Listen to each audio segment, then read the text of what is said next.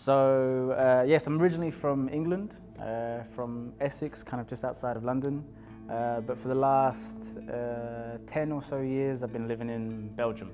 I feel like I was quite lucky with my teachers in like each stage of every school I went to. They were quite cool at letting me just be me. You know, they didn't really, like I'm not, you know, I've gone through the system, you could say, but no one's ever really tried to mold me into anything else, which is, I feel very lucky. Definitely when I was younger, I was not, like I said, not as good of a teacher I think as I am now. Not that I'm the world's best, but just good.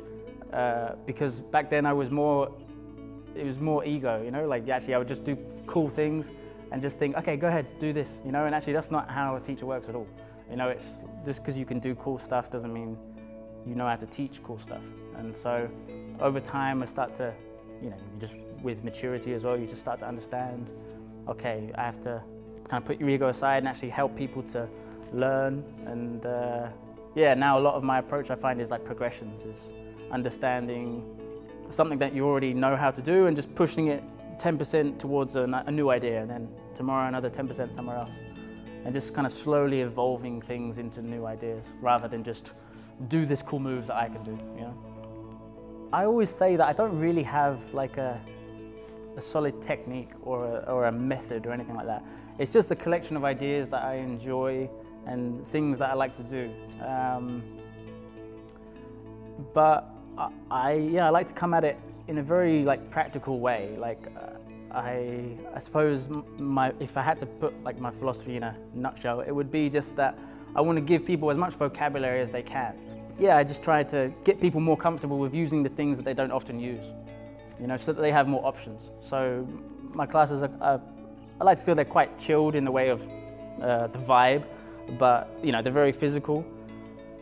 Yeah, it just kind of allows people to experiment with new things. There's a lot of falling over, there's a lot of, you know, not getting it today and working on it tomorrow. I was quite lucky to get into a company quite young, obtenu Wim Vandekeybus, when I was like 21. So I was really kind of surrounded by like a lot of very experienced dancers and people that were very like wiser than I understood them to be at the time. You know what I mean? Like it took me a while to realize that actually this guy's really good at what he does, you know? And luckily I was surrounded by quite a few of them. People like Wim, for one, he's really, you know, he's really good at what he does. You know, he's weirdly good. Even people like Iñaki Azpelaga or Mate Mejaros, these guys, I find they really influence me kind of like through osmosis, not by sitting me down and telling me this is how you do it. It's just by being around them a lot. I just picked up a lot of their ideas on things.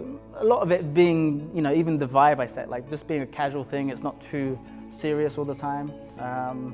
You know, being able to have fun when you're being relaxed in a nice environment, you're way more likely to try new things rather than stressed and stuff.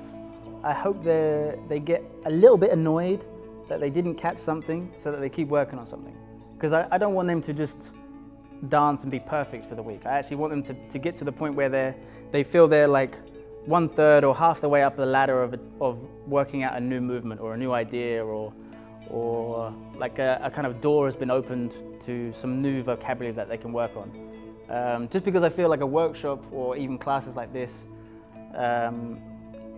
part of it is, you know, keeping fit and keeping your technique up, but also part of it is an introduction to a new thing, and you have to kind of be slightly uncomfortable. You know, if you feel like you just nailed it the whole week, then you didn't really push yourself, I think. And that's also maybe me, like I didn't push them. You know, there is no end to dance, of course. You know, it's a medium, it's not a thing.